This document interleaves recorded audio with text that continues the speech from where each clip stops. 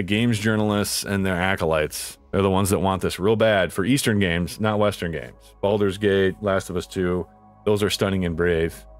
All the sex scenes and full frontal nudity in the games that they agree with are totally fine.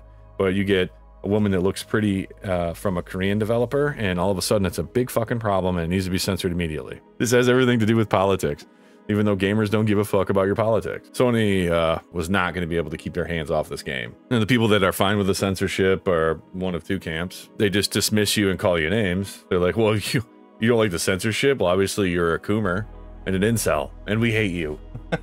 It's just about cloth, bro. And then there's the other camp that's like, well, I'm not even into that kind of style of game anyways, because I'm above that, so why do I care?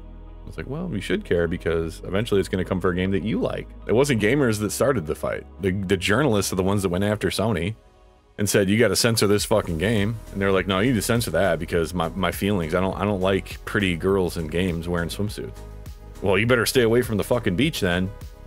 There's nothing in this game that I haven't seen worse versions of just going to my local beach here. So real life is even less censored than this game is. The image on the left is what's in the original game, like the physical copy, what's pre fucking patch, pre censorship.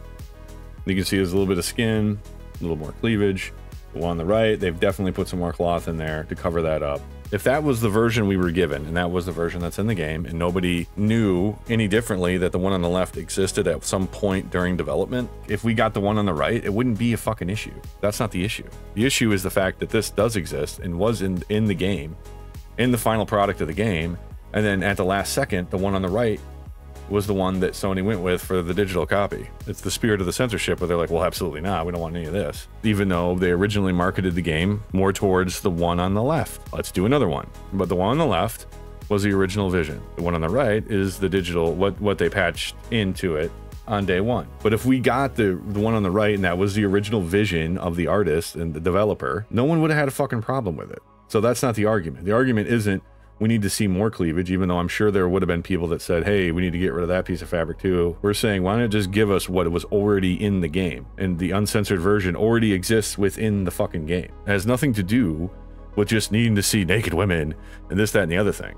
It has to do with censorship and the spirit behind the censorship. That's the problem. Dishonest people are just going to willfully misinterpret what the argument is to begin with because they're dishonest. Let's take Baldur's Gate, for instance. Everybody remembers Baldur's Gate that's a gamer. Even if they weren't into the game, they were aware of Baldur's Gate and the controversy surrounding it, how there was a lot of sex scenes, there's some gay stuff in there, you know, which is fine, and bear sex. That was a big issue. I've never played it, but I didn't want the game to get censored. We can all see that there's something about to go down with this bear and this gentleman right here. So I'm not gonna leave this up too long because I don't want my channel pulled down. As you can see, he's about to get it in with this bear. This bear person. So bestiality is in the game. Oh, but he's a guy who can turn into a bear, so it's different. I was like, no, you're still fucking a bear, dude. But there were some people that said they need to take that out of the game, and I was like, no, just leave it in the game. It's what they wanted. That was their original vision. I wouldn't say take it out, day one patch it out. That's basically what they did. What Sony did to Stellar Blade. They day one patched out the bear sex. Oh, you guys remember this one? Of course you do. That's when the most beautiful woman in gaming history, Abby Smash, gets smashed in The Last of Us 2. If Sony came out and said, we're going to censor this and censor that, less people would have bought the game for sure. That's another one too, the fucking hard R. Like, really? Let's look at that shit too. The hard R. This is what got journalists all upset with the original copy of the game that they were given. Then they got into Sony's ear before it ever touched our hands. This was in the day one patch too. They patched this out. Now it says crimer, I think, which means something else in the Urban Dictionary, which is kind of funny. Apparently hard R to them means N-word. It just means N-word. You can't even put these letters together because it's the same as saying the N-word, even though I'm saying N-word and not the real word, but I will say hard R. You can say hard R all day long and no one's gonna punch you in the face. But if I go around saying the actual N-word, then I'm gonna get hit in the face, probably. Now, if I write out F word, does that mean fuck? Or if I write out N and then word, that equals N-word now? That just equals N-word? It's like me saying it? No, it's not the same because, like I said, comedians have brought this up before. It's like, no, the N-word is something we won't say, but hard R we will. So it's not the same just on its face right there, you stupid fucking idiots. Just leave it in the fucking game. What does it matter? Not to mention the fact they're Korean. They're not even culturally where we are. They didn't know that hard R to you means N-word. Hard R could mean hard R rating. Just could be physically an R made of granite. That would be a hard R. F word is the same as saying fuck, and S word is the same as saying shit. He said retard with a hard R. Retard. Do you consider, you know, video games as an art? I do. Is it high art? I don't know. There can be a debate there, I guess, but should art be censored? No. No, it should not. The original vision of the artist, in this case the developer Shift Up, should be respected. And you can rate it however you want. They have a big problem with Stellar Blade because it's an East Asian game, and East Asia is more based than the West. Therefore, by default, they hate East Asian developers more than they would developers that are in the West.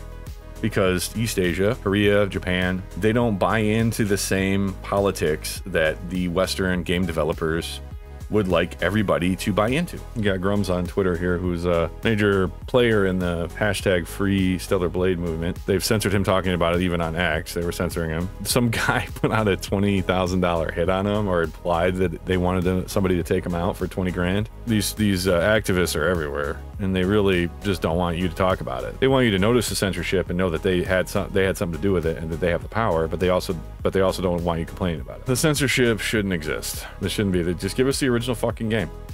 They could put it in there as a toggle switch, you know, censored or uncensored version of the game, on, off.